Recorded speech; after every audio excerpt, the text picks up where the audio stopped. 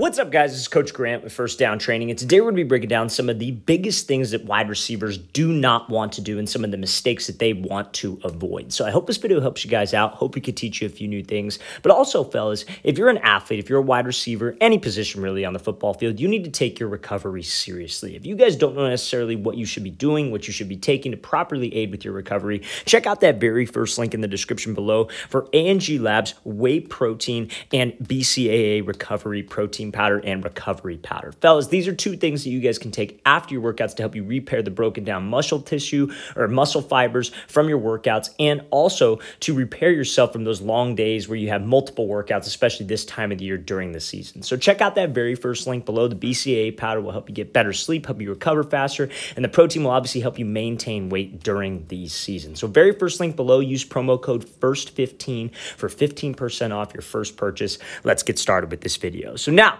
first things first here, we're going to be talking about a false step. So that is the first thing that so many wide receivers struggle with. So I'm going to play this clip full speed. So I end up taking this false step off the line when I'm getting up into this route and into my release. So this is, we talk a lot about this front foot being used as like a prep step or a step that's a part of a release. This is not that specific case. This is like we're just trying to take off and run. Maybe the DB's off in zone coverage, whatever it might be. And instead of you exploding up with your back foot, your front foot goes back. Now, the reason why so many wide receivers will do this is because they do not have proper foot placement with their front foot. So you see when I'm in my stance here, and I'm kind of in this stance on purpose where my shin angle is straight up and down. I'm almost kind of like sitting back into my stance. That is what causes a lot of false steps in wide receivers, because they do not have enough weight onto their front leg where they can actually explode out. That is usually the main issue. So what you want to try to do to avoid this false step, you want to try to bring your knee to the middle part of your foot. So the advice that I would give myself in this specific scenario is try to lean forward a little bit more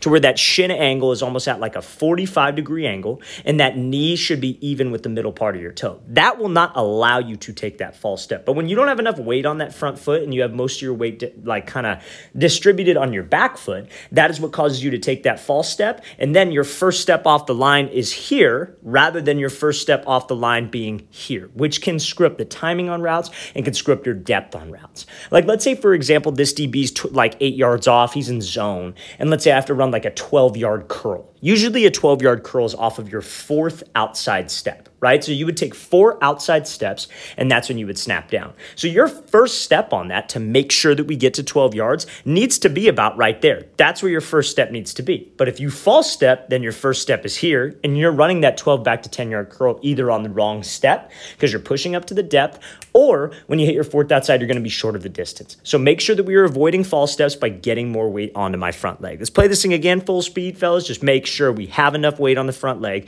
to be able to explode out. Okay, so now, second thing that wide receivers want to avoid is rounding their cuts when they restack a defender. So let's play this thing full speed. So this wide receiver comes up, takes the outside release on an inside breaking route. We talk about this all the time. Now, granted, this throw could have been a lot better. It was definitely behind, but he's still not open. If you guys think that he's open right here, that's completely wrong. He's not open. That DB is right on his hip. The only time that this could ever work is if the quarterback throws an absolutely perfect pass. So how we can get more separation on this is not rounding it into the break, like we said. So he essentially does the right things off the line, but so many wide receivers struggle with this, and they just tell that DB where they are going. So we have inside shade press coverage, or man coverage, I should say. If he's in man inside shade, we already know he's trying to stop the routes like the slant, like the post, like the dig. So he wants to force everything to the outside. So as a wide receiver, to maintain timing with my quarterback, to make sure that I'm consistent with what I'm doing, I need to take what he gives me. I need to take the outside release, because what so many wide receivers will do in this scenario is that they force the release inside. This DB will just stay square and reroute you all the way over the middle of the field, which will screw up spacing. And the fact that he gets hands on us is what's going to screw up timing with the route. So we have to take the outside release. And that's exactly what this receiver does. He bursts up with some speed. He gets him into a position where he is restacked, where this DB is trailing our back hip. Maybe he could be a little bit tighter for sure, but I want you to watch what he does at this break point. His hips and shoulders are vertical right now, but right here, he's telling him that he's running a post. That hip and that shoulder, everything turning to the inside is exactly where the DB is going to go. That DB is supposed to be watching our hips, reading our body language. So if we give away this route with my body language, not only is there really no need for a cut, the cut's going to be weak, we're not going to have any explosion, and we just don't flat out sell the route.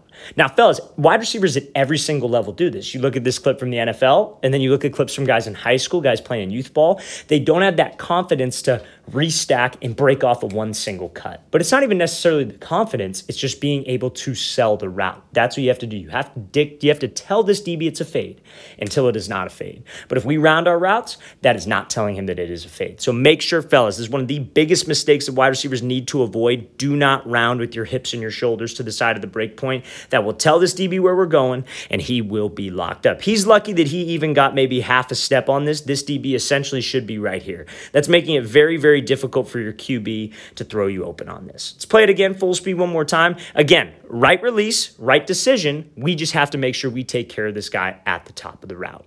Okay, so now, next clip I want to talk about here is from Allen Robinson. So Allen Robinson's going to be running this goal line fade, but I want to talk to you guys about not getting skinny on your routes. That is one of the biggest mistakes that wide receivers will make in every single situation is they do not know how to get skinny to be a quarterback-friendly route runner or to run a quarterback-friendly route. So let's play this full speed. So he comes off the ball. He does this great kind of 1-2 release, sells to the inside, but he goes very wide.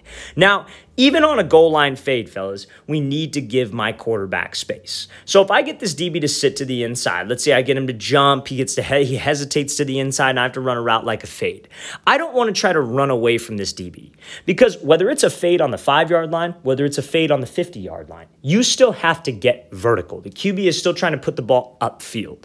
But if you take a very wide angle like Allen Robinson does, the DB still has a better angle of recovery than we do. And again, if it's a vertical route, that DB has a better angle to get to pretty much cut us off because he can take that 45 and get over the top and be able to make a play on the ball. So what I would say from Allen Robinson right here is when he makes this move, when he makes this guy miss, is try to be a little bit tighter. Try to be tighter with his hip right here. Have a plan with your hands. Try to swat off his outside arm. Because when you guys are taking an outside release on a route, we got to know that the only arm we have to beat is the outside arm. So if I could set him up and beat that outside arm, I should have no problem getting skinny and being able to get up into the route while maintaining timing. But what Robinson does here is he attacks outside, but he just kind of fades out to the outside. All that does is just give Ward time and gives him the angle to be able to recover. He was never beat on this. He always had us by a step. But if Allen Robinson were to be here and this DB were trailing his back hip, that sets up a throw for back shoulder because the quarterback has more space. QB could put it over the top. We just have to make sure we do my job and get skinny. That's what getting skinny means to win on this route. And now this not only applies on a fade route, this applies on every route. Like let's say, for example, he had to run like a 10-yard out on the goal line. If he were to do this move, like that crossover off the line, but he takes that type of angle running towards the sideline, then he breaks to the out route, there's only about 2 yards of space to the sideline. He needs to get skinny. He needs to get vertical so he has more space for the quarterback to lead us and throw us open. So the main thing, fellas, that we got to avoid as a wide receiver is do not run away from contact. Make sure we get skinny so we make it a quarterback-friendly route. Let's play this thing again. Again, great job with the release. Just went a little bit wide. Needs to get skinnier to make this play happen.